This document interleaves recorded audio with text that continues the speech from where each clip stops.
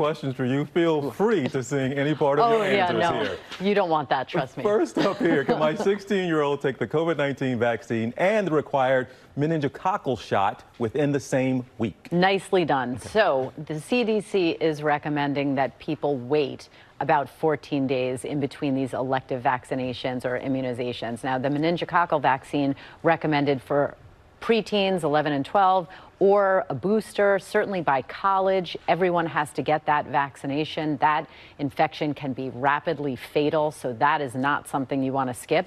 But COVID vaccine also really important for this age group, especially as we get into the summer. So if possible, you want to stagger them by 2 weeks. All right, this next one piqued our interest.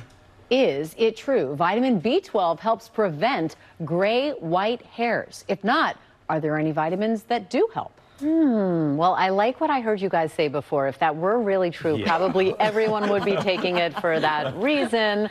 Thank God for blonde that covers a little of the gray. But look, it's kind of all over there, the theories about what causes graying. And the actual color of the hair doesn't change, but it appears that it does over time with age. Genetics play a role. Stress, probably not, although there can be some stress-induced hair changes. Yes, vitamin B12 deficiency, thyroid, pituitary gland problems have all been associated. It is easy. B12 is a water-soluble vitamin to get it in a multi if you want to try that, but not conclusive, unfortunately. Okay, that was a long way of saying no.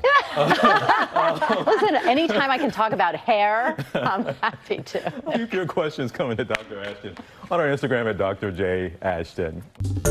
Well, hey there, GMA fans. Robin Roberts here. Thanks for checking out our YouTube channel. Lots of great stuff here. So go on, click the subscribe button right over here to get more of awesome videos and content from GMA every day, anytime.